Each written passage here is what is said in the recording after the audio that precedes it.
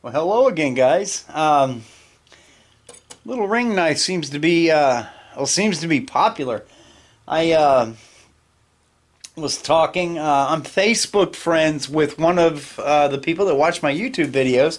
His name is Jeremy, and he has always had nice things to say about my work, and I really appreciate that. And he has contacted me and he has ordered one of these ring knives.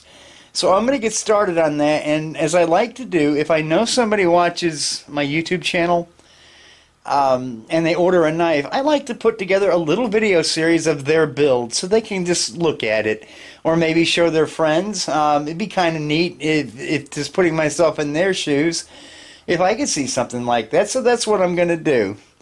So I've got a piece of 01 precision ground 1¼ inch flat stock here. It's 1/8 inch thick. Dykem is just about dry, and I'll be putting my pattern on there. Now the handle stuff, Jeremy has chosen green canvas micarta. Good choice. And I showed him a picture of a boning knife that I had made in my kitchen collection with an orange G10 handle. Let me show you that knife. Okay, so Jeremy and I were talking about different handle materials, and I made my suggestions. And I did mention there was an orange G10. Then I showed him a picture of a knife that I made a little while ago. It's part of my kitchen knife series, and this is it. This is a boning knife, and that is a red or an orange G10 handle. It has blue liners. And I'm just trying different color combinations. I really like this knife. I use this a lot in the kitchen. But anyway, he liked the look of the orange, but what he wants is green canvas micarta with this color of liner material, which this is the liner, of course. So I have some of this on order in a 30 thousandths thickness, like G10 liners come. So we'll be going with that, and then, you know, of course, this is the green canvas micarta with this knife that you've seen before. It has the blued steel, and it has a military look to it. I really like green canvas micarta. One of my favorites. So anyway, I'm going to put together a short, maybe 2 videos of this build for him, and I'll show a little bit of each and every step, including I'll take you over to the mill, and I'll show making this large hole. It's nothing fancy, but just so you can see how everything was done. So now that the Dykem is dry, I'm going to go ahead and clamp this, and the very first step on a knife like this is always this hole. That happens first, and then the rest of the knife is laid out around that hole. Hit it, and then I take my little transfer punch guide, 1 inch, and then an 1/8 inch transfer punch down through the hole, and then I strike it. Just like that. Now this hole is located. So now I'm going to cut the stock to length, and then I'm going to take this over to the milling machine and make this hole first. Then I'll come back and lay out everything else. Alright, step 1 is cutting a manageable piece of steel off that long bar, and then we'll move that piece over to the mill and get it secured in the vise, and we'll be making that large 1 inch hole. Alright, so I deburred the cut and made sure that the edges were clean, and I have this in the milling machine bias just on a couple of parallels, and then there's my center punch mark, so I'm going to be locating that when I get ready to drill. But all I do for this, I'm going to be making a total of 4 knives at the same time, but you're really only going to see Jeremy's being made. Told you this is a popular little model, but all I do is I take this parallel and put it against the jaws, and I'm going to butt that piece of 01 up against that, and then I can just rotate through different pieces until I have done 4 pieces. But that's just a way to get some semi-repeatability. Alright, so I'm going to snug the vise, and then I'm going to tap that down. and do it again. Now this is an angle lock vise, but still, I guess it's just habit to give it that tap to make sure everything's down on your parallels. And then I'm going to knock the parallels out of the way because I'll be going through there with drill bits and then ultimately a boring bar, which I'll show you. And I don't want to strike the parallels, and plus it's in there securely now. So I'm going to get those out of the way and get set up with a wiggler so we can locate our center punch. And we'll show you the different steps into making a 1-inch hole neatly on a small milling machine. Alright, so what I did is I located center using a wiggler. I just located my center punch mark, and my eye is good enough for this because, well, we're just making a knife, guys. But you can get it pretty darn close with one of these. I have an indicator that'll actually get into that center punch mark. It's a coaxial indicator, but you know, we're not making an engine here or anything like that. Alright, first step is down with a 1/4 inch bit all the way through.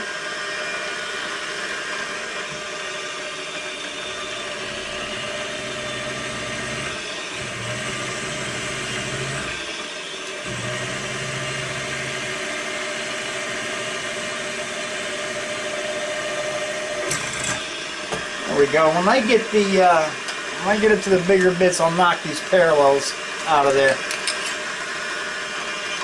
One of the reasons I like to do this on the milling machine rather than the drill press is the variable speed, because I'm going to be stepping up through some pretty good change of bits, and you need to slow it down when you get to the biggest bits. So that's why I prefer to use the milling machine for this, because it's variable speed and it changes quickly versus belt changes over on that drill press. I had the camera moved over to the better side because my arm would have been in your way. So all I'm doing is I'm just taking about 20 thousandths each pass by advancing this 10 thousandths. It'll take a total of 20 off the hole. And I'm just stepping this through slowly and using a lot of oil.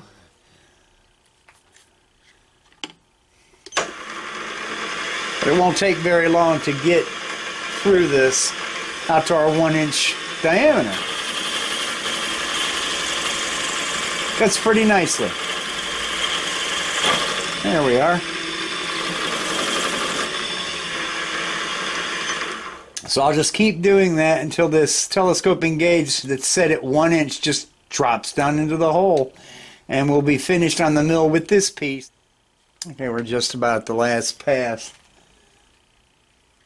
Telescoping gauge is just starting to go inside, but it won't top the crest, so I've just increased this a little bit.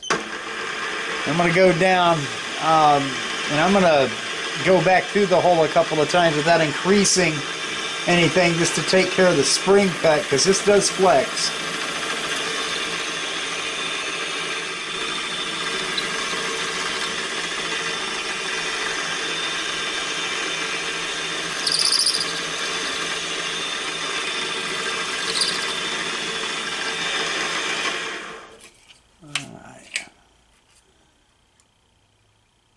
Okay, yeah, just went in, so I'd say we're at 1 inch. So this one's going to come out, clean some junk off of it, and I'm just going to go through and do 3 more of these to get myself up in blanks, and then I'll come back to this knife when we're going a step further on it. And the only burr on this work now is where it passed through.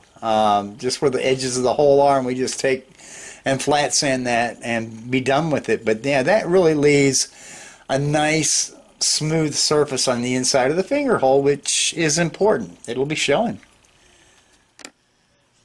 Okay, I deburred this hole, and I have my little guide pushed down through both of them and got the pattern clamped back on here. And now I'm just going to take a scribe. I'm going to make a pretty deep scratch all the way around this perimeter so I can profile this.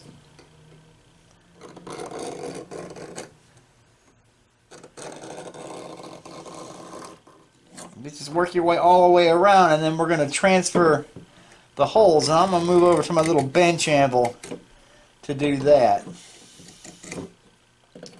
Then we're going to be drilling this and cutting our profile out.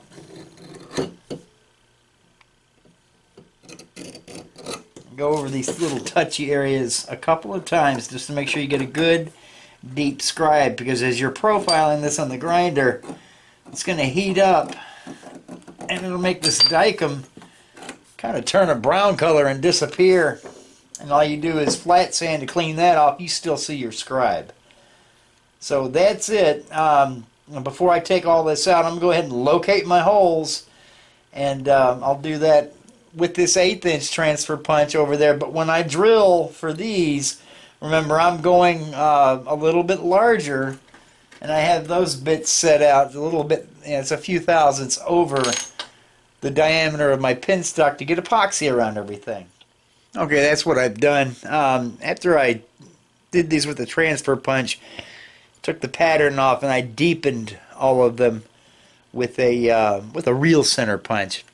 I'm going to chop about half of that 1/8" transfer punch off, because every time I use it on a series of holes, I have to put it back on the anvil and I have to straighten it. It's just too long and skinny, and it's good tool steel, but it does bend a little bit, and I straighten it, so I'm going to chop it in two and make 2 1/8" transfer punches. I just don't need one that's that long.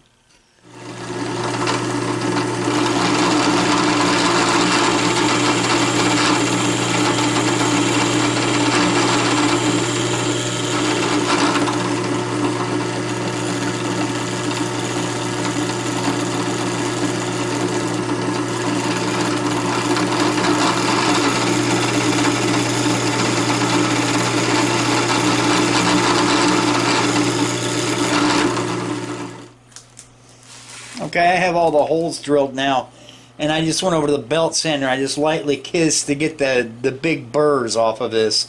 So now I'm going to countersink all of these holes, an important step before you heat treat.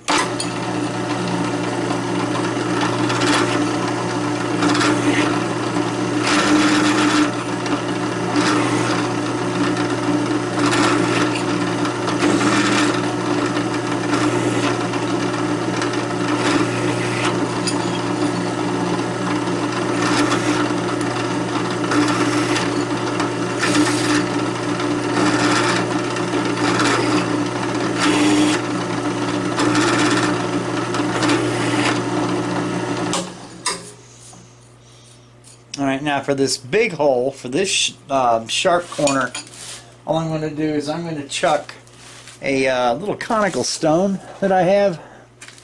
I'm going to chuck that up in there and just run that around and just do a light chamfer on those corners, and we'll be done with the holes. Then we can get to profiling. Alright, so the next step on this knife is getting rid of all this extra steel that isn't knife, and I'm going to do that. The lion's share is going to happen over on little vertical metal cutting bandsaw I have, and then we'll profile down over on the grinder. So after we drilled through, before we countersunk, I got those burrs out of the way so this would still lay flat over on the drill press, and it kissed some of the bluing away. But no big deal, because we put good deep scribe, so I can still see the scribe all the way around. That'll guide me as I cut out and then profile. And then I'll come back on this when I'm over on the surface plate and getting ready to strike guidelines and grind our bevels. I'm going to get what I've got shot so far, edited and uploaded onto YouTube. And between my grinding this and actually finishing the knife, there's going to be a few days delay because I'm waiting for the liner material to arrive. I ordered it about an hour and a half ago, and I just received a text from Pops that it is shipped. So looking to get that here in just a couple of days.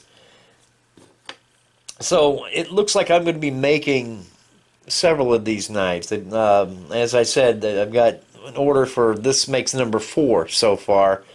And I've already sold 2 of these since I introduced the little model, so I'm happy about that. But what I decided to do is if you're going to be making a bunch of something, it pays to make a little jig or a fixture to help things go faster. So that's what this is. This little piece of a pattern is just an overlay that I'm going to put. I'll use the pattern here to show you, but all this does is help me set my bevel guide, which is that clamp deal that I put on the knives. So I just set that on there, clamp it, set my guide to that, remove that, and then I'm set, and then I can repeat that time after time after time. And it just speeds the process up, and that way you get repeatability and consistent results. So that's why I do it for the handles. But yeah, I've got lots of little patterns and jigs for just about all my knife models over there in my little pattern file that I keep. So I will come back when we're over on the surface plate after we get this thing profiled down, and we'll be finishing this knife up. So thanks a lot, guys, and I will see you in part 2. Have a great day.